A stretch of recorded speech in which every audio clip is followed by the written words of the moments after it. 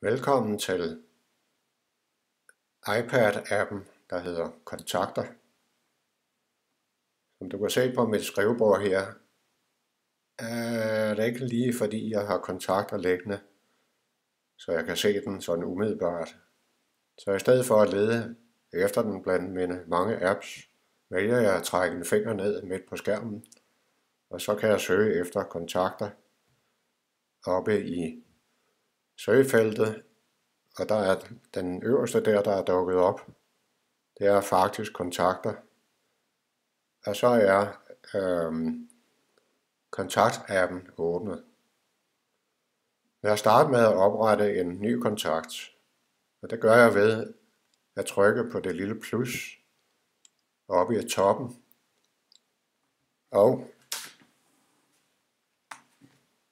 det gør jeg. Og så får jeg mulighed for at skrive navnet ind på min nye kontakt. Fornavn kommer først i det her tilfælde. Lad os kalde ham Ali. Og efternavn bokser. Og telefonnummer kan vi tilføje. Og når vi gør det, kan vi trykke på det lille grønne plus og vælge, hvad skal det være for et telefonnummer. Det skal være et mobilnummer, har jeg valgt her. Og så kan jeg trykke telefonnummeret ind. Jeg kan tilføje et andet nummer. Det kunne være det private. Det er selvfølgelig tænkte telefonnummer her. Så vil jeg gerne tilføje en e-mailadresse.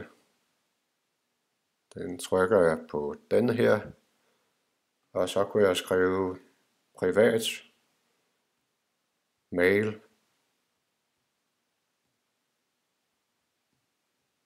/ lad os sige det er en gmail konto.com.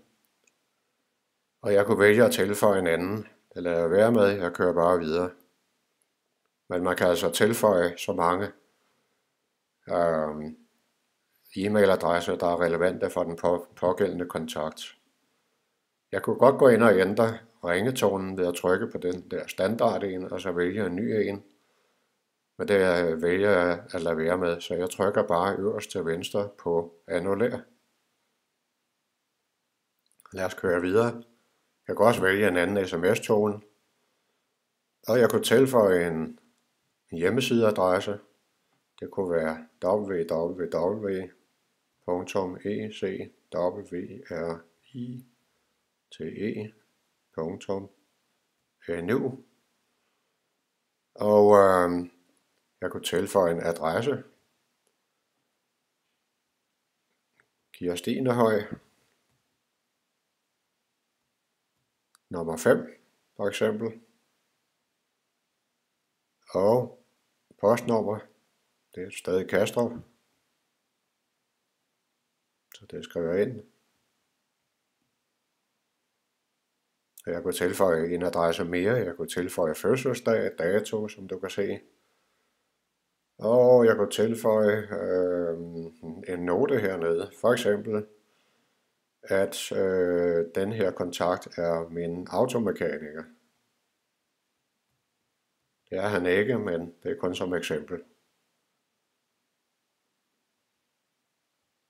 Og når jeg er færdig med det, så er det meget vigtigt at slutte med oppe i højre hjørne at trykke på OK. Og så vil du se her, at Ali er dukket op, og det er ham, du ser med det grå felt. Og lad mig lige redigere. Jeg vil gerne have sat et billede ind for min kontakt her, så jeg trykker på redigere øverste højre hjørne.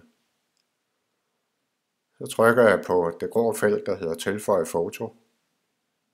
Jeg vil gerne vælge et foto. Sådan der. Og jeg har forberedt et foto til det brug. Og der kan jeg så skubbe rundt med og skalere. Lad os placere ham her. Og jeg ender med at sige brug i øverste højre hjørne af det sorte felt. Sådan der. Og når jeg er færdig med det, skal jeg igen huske at trykke på OK i øverste højre hjørne. Nu har jeg fået tilføjet min kontakt her, Og hvis jeg senere vil søge på ham, så skal jeg bare skrive Ali. Og så kan jeg se, at det eneste navn, der matcher, det er faktisk Ali Boxer her. Og så springer han op.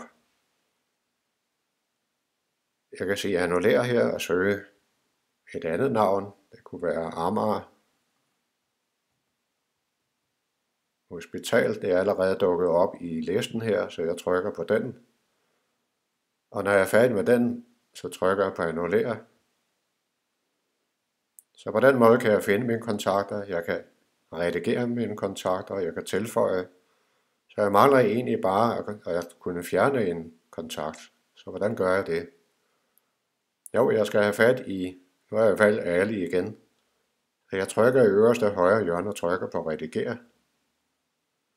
Og kører panelet helt op i toppen.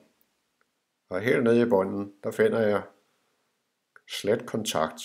Så hvis jeg trykker på den, så får jeg en advarsel. Ønsker jeg virkelig at slette Ali her? Ja, det gør jeg. Så jeg trykker på slet kontakt der. Og så forsvinder han fra min kontaktliste. Det var det for den her gang. Tak fordi du kiggede med.